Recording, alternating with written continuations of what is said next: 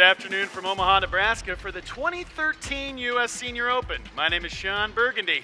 Really excited to be here for round one of play here at the Omaha Country Club.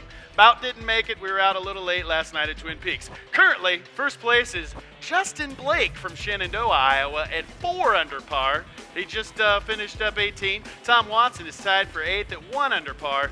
Man, can that guy play. This is the first U.S. Senior Open held here at Omaha Country Club, and it's the third USGA Championship held in Nebraska. I know, I didn't even know they had 3 courses in Nebraska. Live from the set of Studio C in Chevron STEMZone, I'm Sean Burgundy, and now let's go to a commercial break from a word from our classy sponsors at Pella Windows and Doors. Stay classy, Omaha.